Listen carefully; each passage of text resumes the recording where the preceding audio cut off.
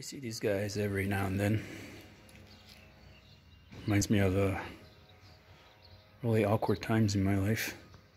2013-ish. I had this breakdown. Should I say mental breakdown?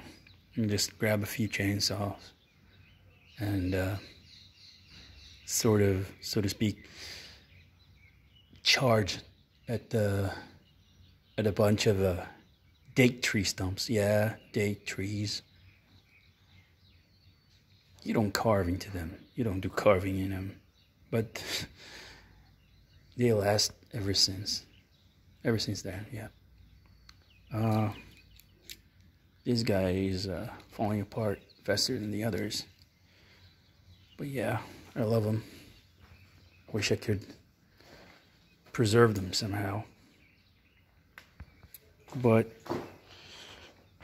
yeah, they belong to the past because they were part of the ground. They were the stump that's still inside the lawn, the ground in the lawn.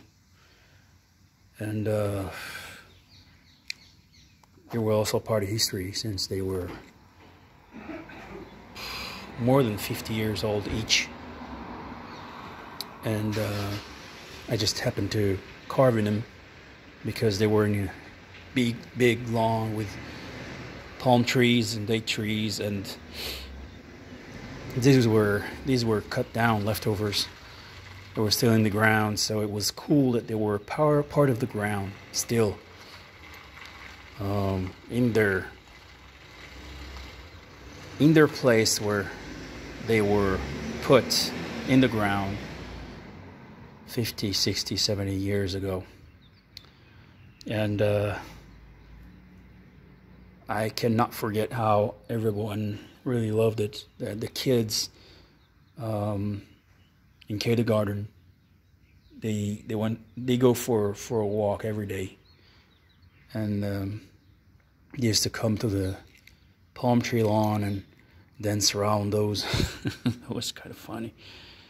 And this guy is even funnier because a bunch of kids came over with their like, you know, little figurines of a knight on a horse and a warrior, and they play as if they were fighting from the top of this you know, tower.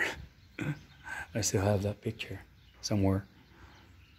I began with this one and then went over making this one, and I felt like they're incomplete as there were just a couple of them. So I had this one. It has the cutaway. It does have it. Don't think I skimped on that. I'm no carver by any means, but that is a landmark in my journey, I guess. The first mental breakdown that I put into art. So there you go. If you have any questions, put them down below. And anything around chainsaws, of course, whether it's timber cutting or even diamond chainsaws like Rock Boss or Husqvarna ICS, as I mentioned before, explaining about the Husqvarna K970. It's a really cool machine. I know it has nothing to do with this, but this K9 something, they all were 94 cc beasts that used to cut against the reinforced concrete in full speed, never going down under 90 something hundred RPMs. Yeah, always above 9,000 and something RPM, never dropping down. They're beasts. So anyway, these I carved with one small chainsaw, a carver's chainsaw with a regular blade, or I mean a guy bar and chain. Sorry. There you go, copper derby. She's going back to this one. Yeah, there you go. There she is. They know where to find the good stuff. They have a nice home right now.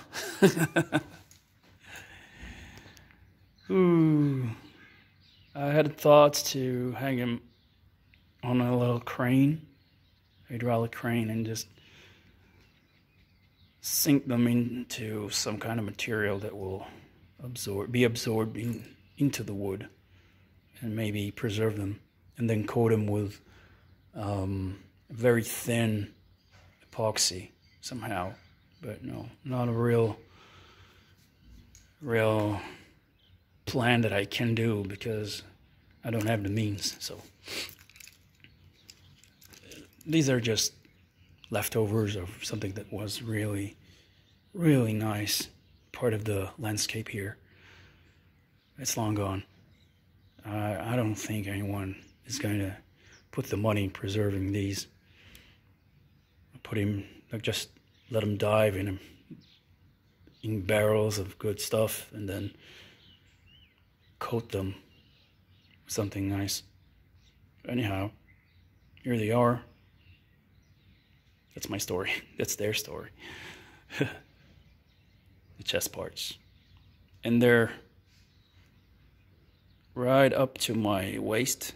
This one reaches to my belly button, and the others are just at the height of my belt. They're cool. I love them. Look at them.